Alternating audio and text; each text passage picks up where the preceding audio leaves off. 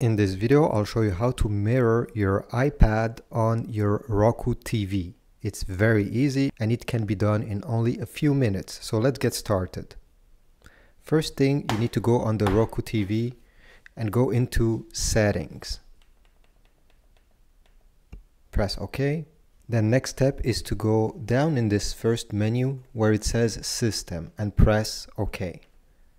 Next, go to Software Update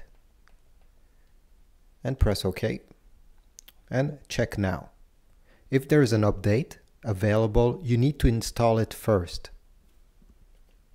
Update now, press OK, and then wait for your TV to be updated. Alright, once your TV is updated, you'll need to go back into the settings. And then you need to go down until you see Apple AirPlay and HomeKit.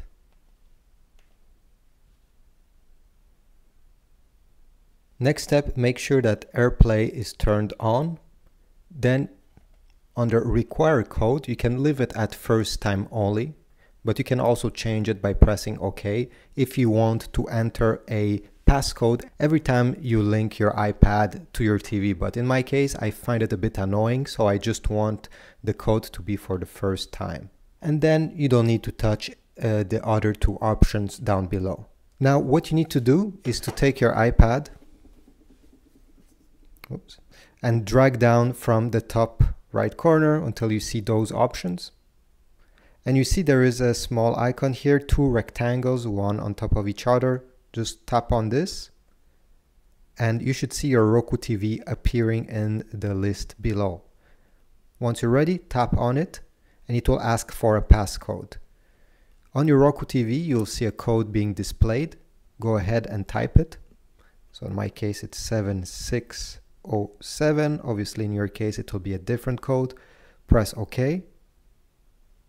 And you're done. You can now mirror your iPad. And it works even if you switch the screen orientation, like so. Another thing that is important that I forgot to mention is that your Roku TV needs to be connected on the same Wi-Fi network as your iPad for this to work. And the speed and lag between these two devices will depend on the speed of your internet.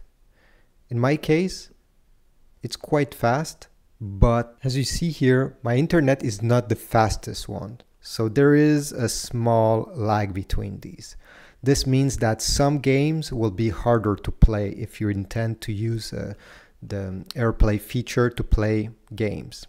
But for general use, I think it's very practical. And one of the nice things is that you'll hear the sound of your iPad through the TV speakers. So yeah, that's another good thing. So this is how you mirror your iPad on your Roku TV or Roku stick. I hope this tutorial was useful. If so, please leave a like, comment down below, subscribe, and I'll see you in the next video.